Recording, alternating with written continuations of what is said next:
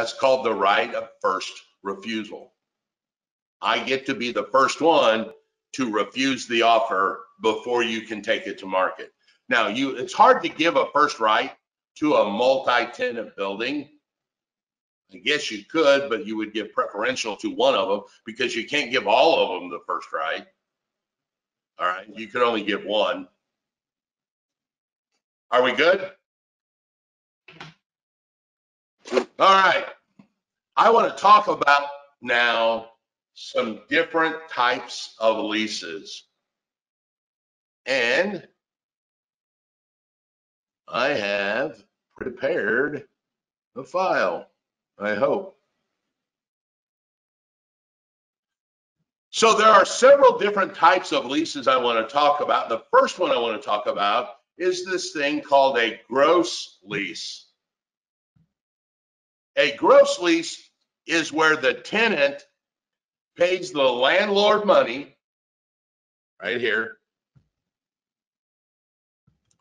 and then the landlord goes out and pays all of the bills. So in essence, the landlord is receiving a gross amount. Remember yesterday we talked about gross minus expenses equals net. So in this particular case, the landlord is receiving the gross amount of rent, and then the landlord would go out and pay the real estate taxes, may pay the HOA, may pay insurance, all of that. This is typically a residential lease. You talk to someone who is renting a house and they will tell you, hey, we pay $900 a month and the landlord takes care of all the stuff. All right. That is a gross lease. There is a second version of this, or a second lease, called a net lease. Net leases are typically in the commercial world. And here's the big difference. The tenant will pay the landlord rent. Now listen to what I'm telling you. And then the tenant goes out and pays the landlord's bills. The tenant would pay the real estate taxes on the property. The tenant would pay the insurance, and the tenant would pay the maintenance of the building. The golden goose of the net lease is this thing we call triple net. Triple net. Or sometimes you'll hear it called net, net, net. What that is telling you is there are three things that the tenant is paying for. Those are the common ones I just mentioned. Maintenance on the property is paid for by the tenant. Real estate taxes is paid for by the tenant. And the insurance on the building is paid for by the tenant. That is the net, net, net, or triple net lease that tenants would pay. And like I said, strictly or typically, those are in the commercial world. Now, my question to you, why would a tenant do this? And here's the best reason that I have ever come up with, and I've thought this through many, many times. This was originally created probably dozens and dozens of years ago. And let me ask you, in a gross lease where the landlord pays all the expenses, what would happen to a landlord's net money if one of their expenses went up? If the expense goes up, net would go down, right? Everybody get what I'm saying? If I earned $100 and I paid 50 of it out, I would net 50. But now I earn 100 and I got to pay 60 out, I'm only netting $40. My expenses went up, therefore my net goes down. All right. Now look at this. In the gross lease, if my expense, in the net lease, the commercial one, if the expense of real estate taxes went up, what happens to the landlord's money? Exactly. Nothing. Because the expense is being paid for by the tenant. Therefore, the rent to me is still $900 a month. The expenses going up have no bearing on the lease money the landlord is receiving on a net lease. Do you follow me on that? Because here's the reason why.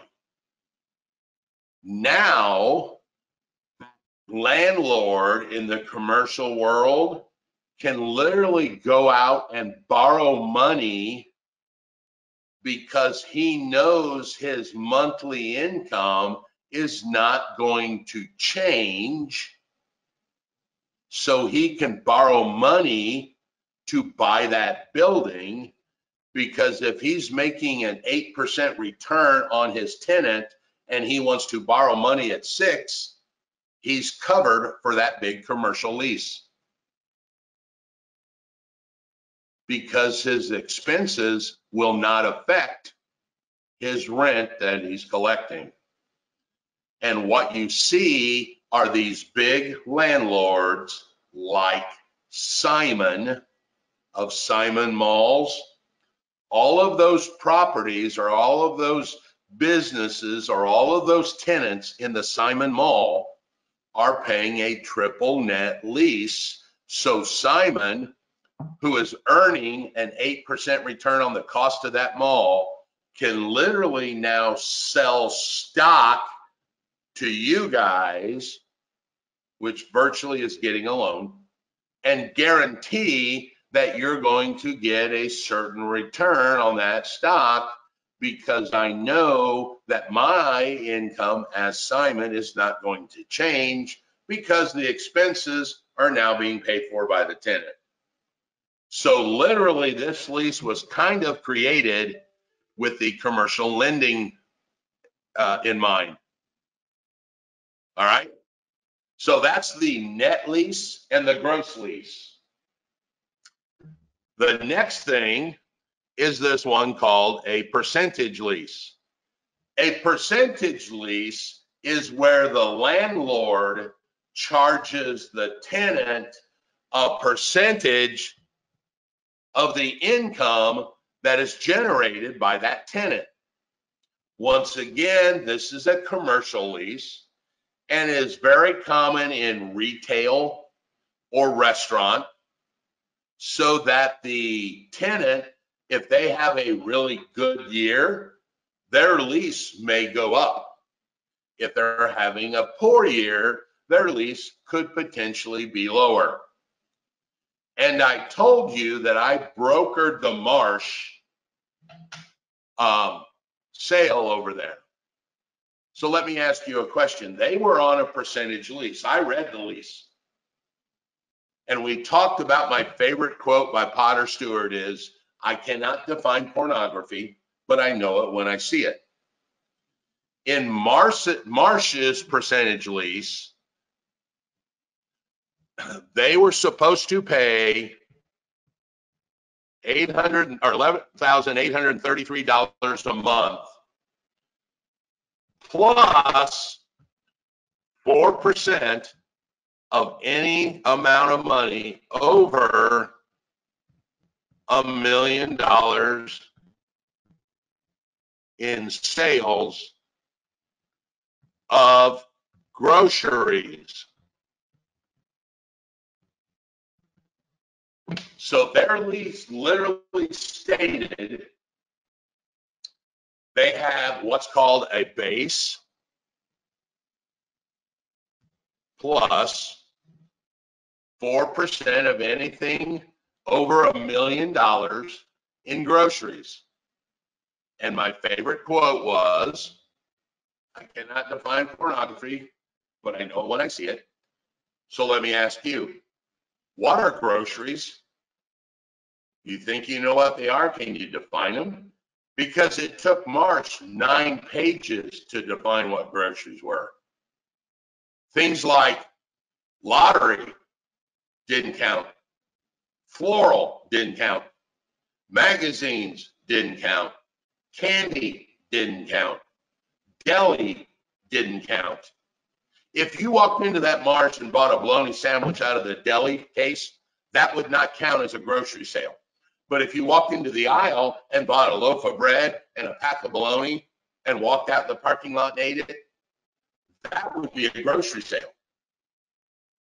So they pay 4% of anything over $1 million in groceries. That is a typical percentage lease. As their sales go up, the landlord goes up because they are collecting a percentage of the tenant's sales. Now, there's one key here on the exam and in the real world. Watch for this word right there, because it could say plus, or it could say or a percentage. So in Marsh's case, it said $11,833 plus 4%. It could say $11,833 or 4% of the sales, whichever is the greater of the two. So watch that on the exam. Does it say plus or or? Was there a question, Cameron? No? Okay. So just watch that. Now, in that $1 million that I just mentioned, that is what they call the floor. So if they sell less than $1 million, there is no overage being paid. All right. So think of the floor as like the minimum amount. That's literally what a floor is. It's the bottom or the base. If the tenant doesn't reach that floor, then there's no overage paid. If they do reach that floor, then they only pay on the overage. So if they sold 1.2 and their floor was $1 million, they would only pay 4% of that $200,000, right? If their sales was 1,200,000 and their floor is $1 million, they would only pay on the overage. So 4% of 200 grand would be another $8,000. That is an annual payment. You divide that by 12, and that would be like another 666. That would be added to that because this is a plus. Got it? So watch out on the test. Does it say a base plus a percentage, or does it say a base or a percentage? Typically when it says or, you get that other verbiage added in. Base or a percentage, whichever is the greater of the two. So if it's an or in there, they would not pay both of them. They would just pay one or the other. That way, it never goes below a base. Cool?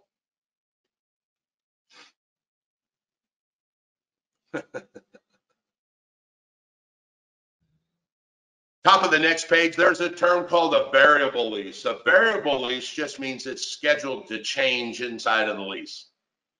May start at one price, may end at another. And there are two types of variable leases. One is called a graduated, where it just goes up. We started at the school on a variable lease.